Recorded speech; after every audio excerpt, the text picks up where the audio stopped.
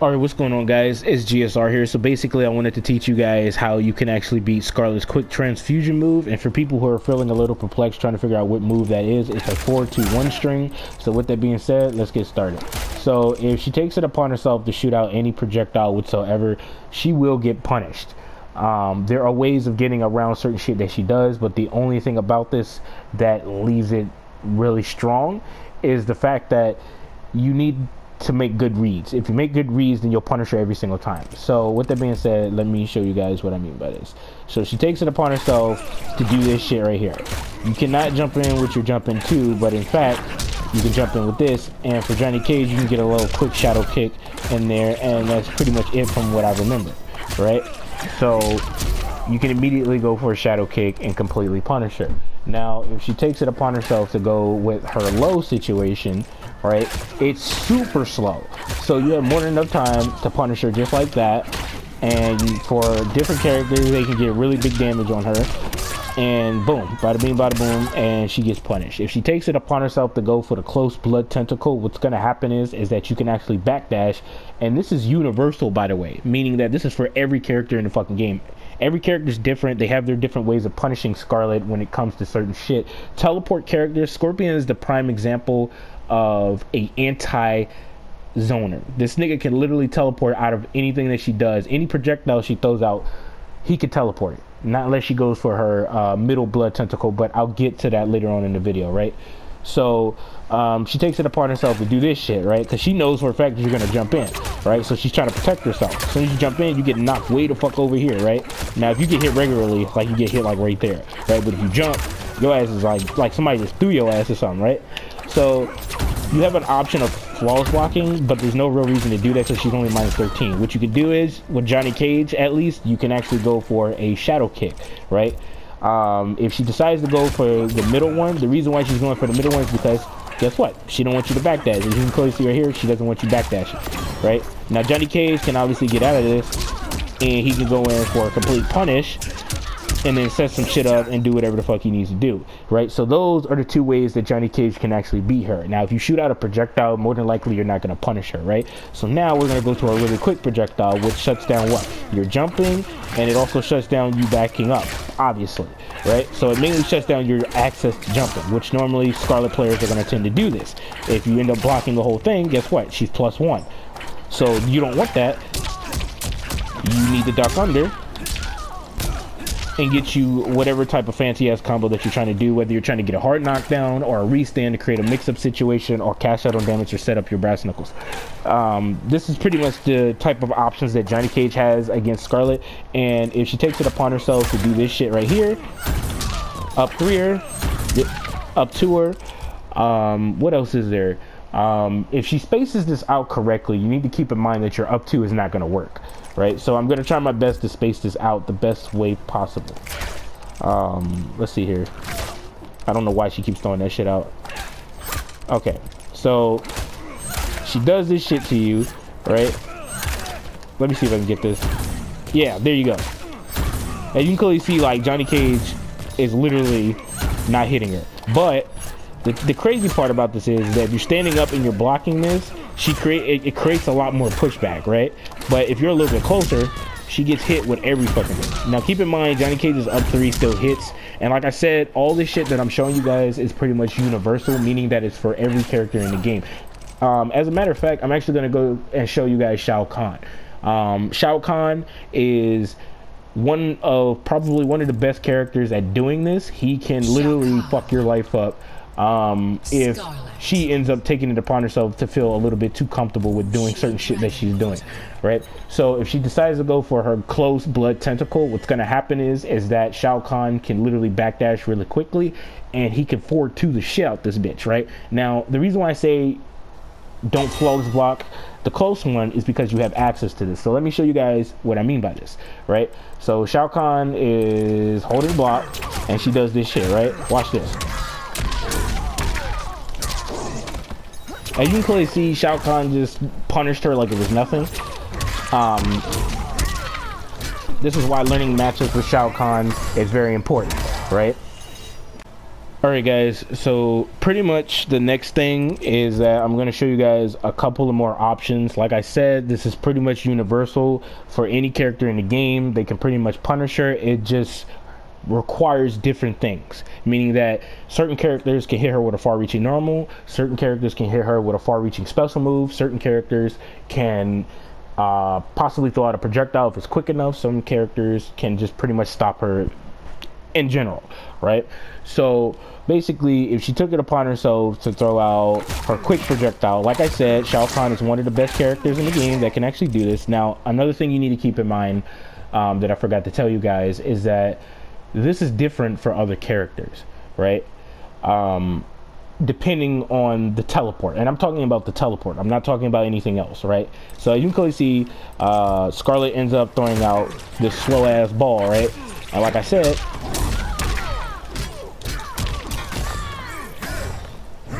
Shao Kahn will fuck her life up, right?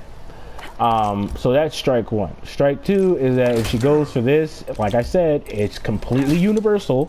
So you can fatal blow this as well. Like, you can literally go through that shit like it's nothing. But with Shao Kahn, his back two is your best friend. But you have to react really quickly when it comes to her low projectile. Now, see that? And then you can go in for a direct punish and stuff like that. And now I'm actually going to end the video talking about zoners. And here's the thing: the reason why she's going to go for her or at least her middle blood tentacle is because she doesn't want you to backdash. Once you backdash, she will hit you, right? So Scorpion is probably the best character to go against Skarlet technically, because he has pretty good range. Not only that, he can get combos like crazy. Shao Kahn can do the same shit, but the thing about him is that he could teleport on anything that she fucking does, like anything she does whatsoever, right? So if she knows that he can do this, what do you think she's going to do? She's going to shut him down with the middle projectile, which is the blood tentacle, right? So let me show you guys what I mean by this. If Skarlet took it upon herself, because here's the thing: Scorpion doesn't need to jump, he doesn't need to do all that fancy ass shit, right? He don't need to do that, because like I said, it's different for each character, but it is universal, right? So watch this. That's a punish. She throws out the fast one. That's a punish. She throws out the really slow one, and like I said, if you see that she threw out the slow one, then you can get whatever type of fancy ass combo that you want on her, or whatever the case may be. Now this is what I'm going to show you guys, right? You notice how Scorpion's able to just get through all of this shit with just a simple ass teleport. Watch this. He gets hit, right? This is also universal for every other character in the game, meaning that if you try to backdash out of her close blood tentacle, and she knows that if you backdash, that's what's going to happen. You're going to get fucking hit, right? And that's something that you really don't want at all. So Noob Sidebot, he can teleport if she goes with her two slow projectiles, which is her low projectile and her really slow one that she has. He could teleport out of that, but when it comes to like her blood tentacle and her fucking fast projectile, she's not going to be able to do that. Like, she's not going to be able to do that whatsoever, right? Well, he's not going to be able to do that, excuse me. He's not going to be able to teleport. He's going to get fucked up.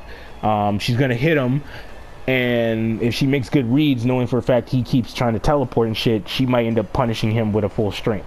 So like I said, every character is different. As you can clearly see, Noob Sidebot's teleport is not coming out, and not only that, it starts up at 30 frames, right? So we're gonna see if he can dodge her close tentacle, right? No, he cannot, right? So what does this mean exactly?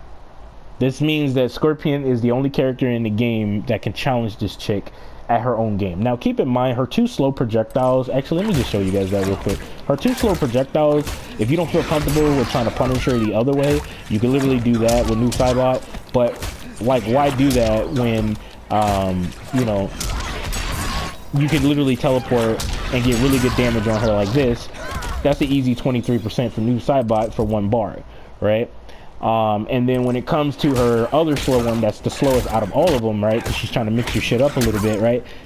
Obviously, you could jump in like this, and you can get whatever type of fancy ass combo that you want with Noob Saibot, and then do whatever the fuck you trying to do, right?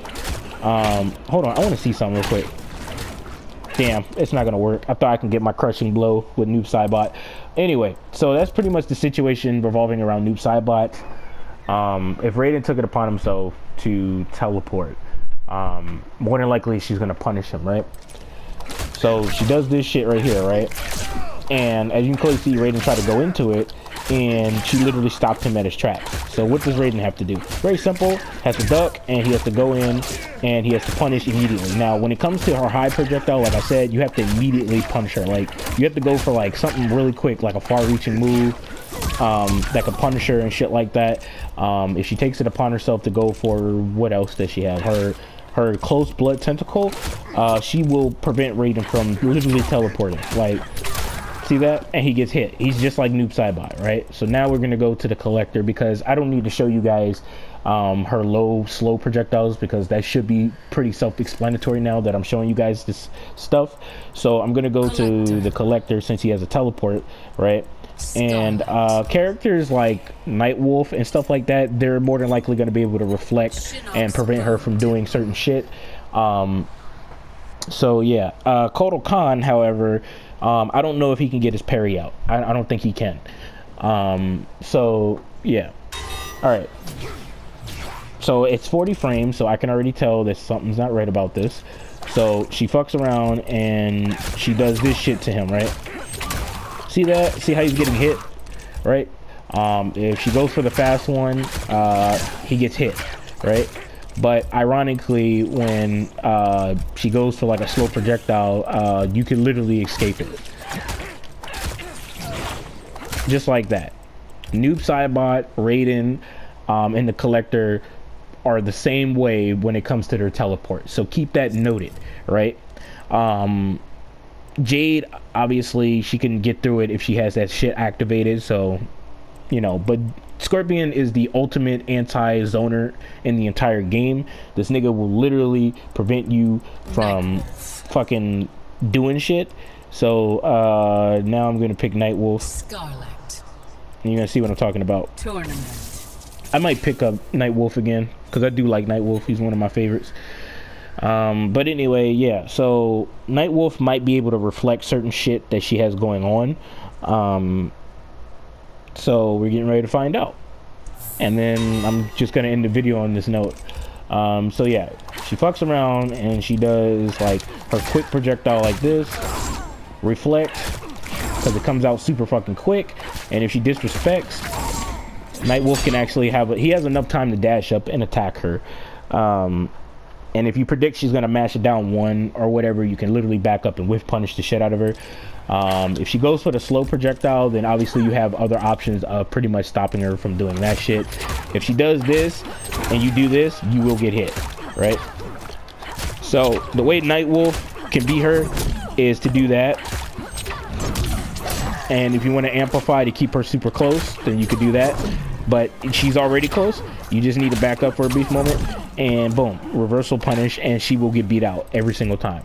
Like I said, every character is different. Hopefully this helped a lot of you guys out there that are struggling against Skarlet and this 4-2-1 string, or if this is just helpful in general. All right, so with that being said, let me know what you guys think in the comment section down below. I'll catch you guys in the next video. Peace.